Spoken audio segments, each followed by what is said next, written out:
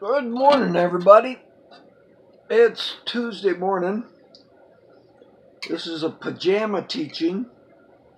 My Bible mentor taught in his pajamas, so I can teach you my pajamas. Oatmeal, a little sea salt, 1 pack of sweetener, blueberries, yum. Hot oatmeal. I'm living on oatmeal and 1 meal a day. I'm losing weight, 197. First time I've been 197 in 20 years. Right to the Word. Revelation. Get your Bible out, turn to Revelation. Yes, I'm the spiritual teacher. First of all, I believe it's in Acts 26. It says, the Lord, it was predestined that the Lord come to Paul and make him a teacher, an apostle teacher. Apostle teacher, prophet teacher, evangelist teacher, shepherd leader, feeder, elder teacher, the teacher of teachers. And that's what I am. Lord, Paul wasn't looking for it when he had his Damascus Road experience, and I wasn't looking for it when I had my Holy Spirit filling experience at the age of 30. And in 2 months here, I turned 75. 45 years I've been in my calling. I confessed the Lord around the age of 10. I don't know the exact age. I can't remember. It's the first time I ever left home and slept in a strange bed at a Nazarene church camp. So almost 65 years I've confessed the Lord Jesus Christ, the Father of glory. Hallelujah.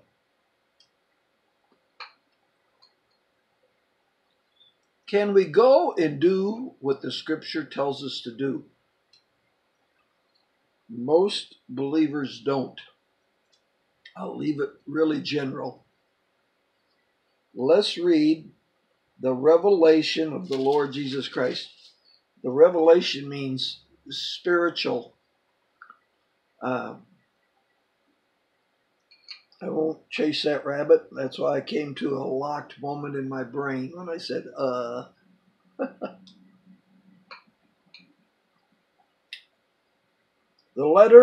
last letter in the New Testament in most Bibles is Revelation, written by John, who wrote 1 John, who wrote the Gospel of John.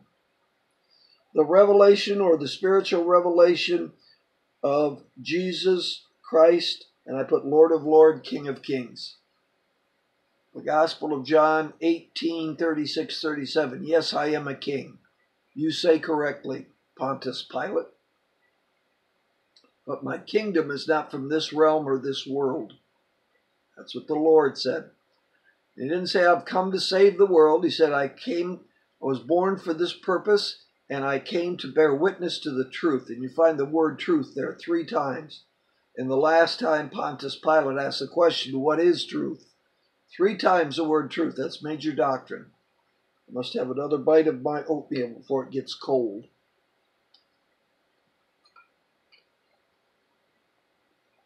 While I'm chewing, gives you time to think of what I'm saying. Lord Jesus Christ, King of Kings, which God gave unto him, John, to show to his servants, that's you and I, things which must shortly come to pass. And he sent and signified it by his, says angel in King James, it's a messenger, of thy brethren the prophets. When John was going to fall down on his knees and worship before the angel, he said, do it not. Worship God. Don't worship me. I'm of thy brethren the prophets. This man was on earth at one time. And if you're of the brethren, and if you're talking about human beings or a group of human beings, prophets, okay, this man was not a created, or this messenger was not a created angelic being before humanity.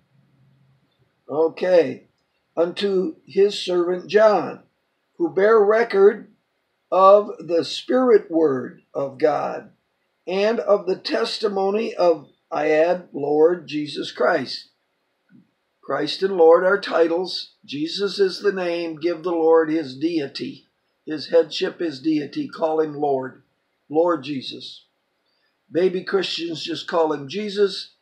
Mature, grown-up, placed Christians, responsible, call him Lord of their life.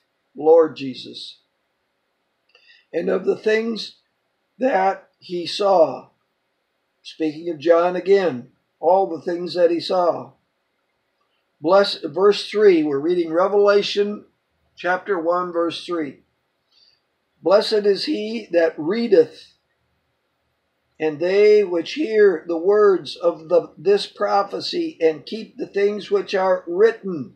Paul makes point in 3rd chapter of Ephesians. I have written, so when you read, are you reading the scriptures daily? Are you feeding yourself spiritually as you feed yourself naturally daily?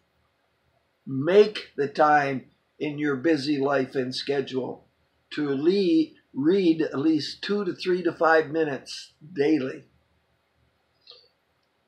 Read the scripture if you're not with anybody, if you're all alone, while you feed your face at lunch. I used to do that in my work van. Eat lunch, read the word. It can be done. Verse 4, John, to the 7 churches which are in Asia. Asia is mentioned again here if we get to the end of this Bible study or this reading. True witness. Here's my question back to you all. I want you to think about this. Why do you go to Rome? Why do you go to Jerusalem? Why do you go everywhere on the globe, planet Earth, to put the pin in the map? This is where we should be. When the scripture tells you in Asia. The 7 churches that are in Asia are in the western half of Turkey. And you also can call it Asia Minor. Asia Major is in the center of Turkey and east to the Euphrates River. That's Asia. All the way over to India and China is called Asia. And the trade route came from there all the way going west into Europe. Okay? But here we are in 7 locations, 7 cities, 7 churches in Asia, where the number 2 school is that Paul started. Tyrannus, I think that's how you say it. And for some reason, I think it was connected hard in the same building, connected to the synagogue. After being in the synagogue for 3 months or more, he took all those believers and disciples out of the synagogue and into the school where he taught for 3 years daily. In Asia, that's my whole point. Asia is the name of this teaching. In Asia. Ephesus, school number 2, and the 7 churches. This letter is to the 7 churches in Asia Minor. Get into Asia Minor on the west half, and here's one for you. What town is the 8th church? Did you know that there's an 8th church? Think about it. If you want to know who the 8th church is, read the end of Colossians. It's mentioned 3 times at the end. What's mentioned? Which of the 7 churches of Revelation is mentioned 3 times at the end? Laodicea. And it's even mentioned earlier than that. I think you get Laodicea 4 times in the letter to the Colossians. And what does it instruct you to do at the end of Colossians? To read the 8th church's letter with the 7th church's letter together in the same assembly. So if you're going to read them today and study them today, study them together. Study Laodicea and Colossians together. Did you know you can do that today, 2,000 years later? Think on it. Selah. I'll explain it to you.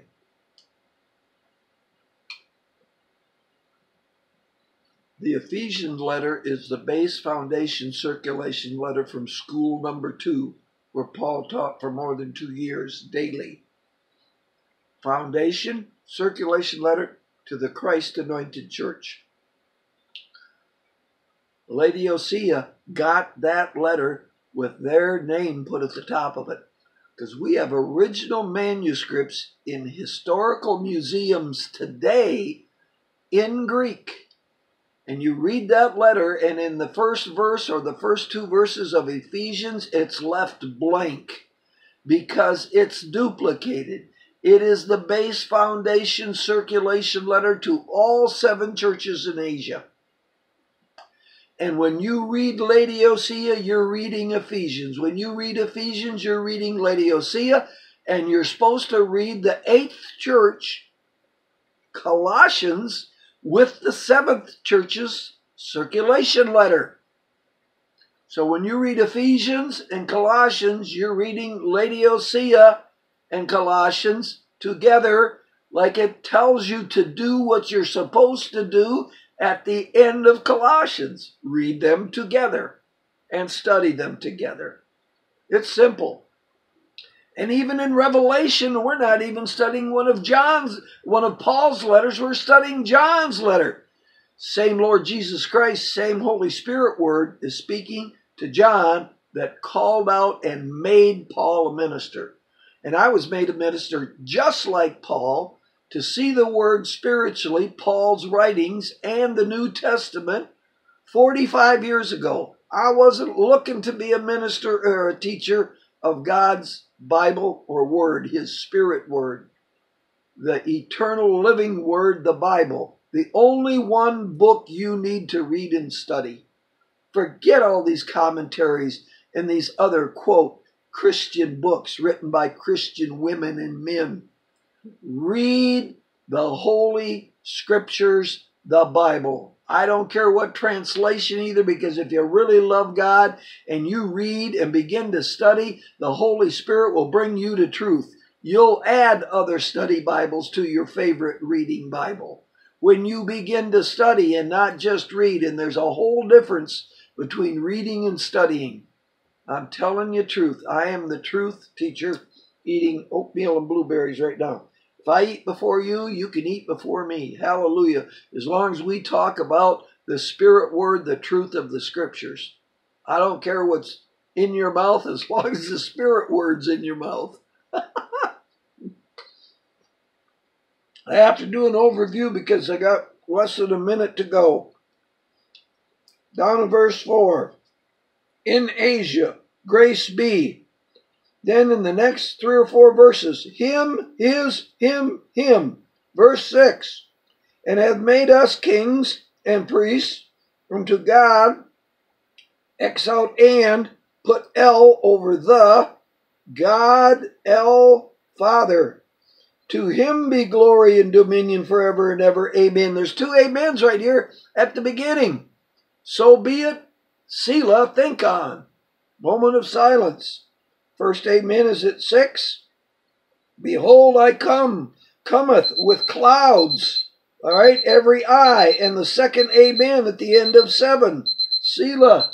I've got to end. I got 60 seconds here. To the end in 8. I am Alpha and Omega, the beginning and the end. He's the author and finisher. He's the creator and the judge. He's the beginning and the end. He's the Lord to come. Almighty. El Shaddai, mighty, almighty, okay? Word of God, testimony of Jesus Christ. He heard a great voice in red letters in Asia. The Lord said, make sure you get what you see. Write it down in a letter and send it to the 7 churches in Asia or in Asia Minor, and they're named. Laodicea being the last, and the 8th church is Colossians. Love you. Bye.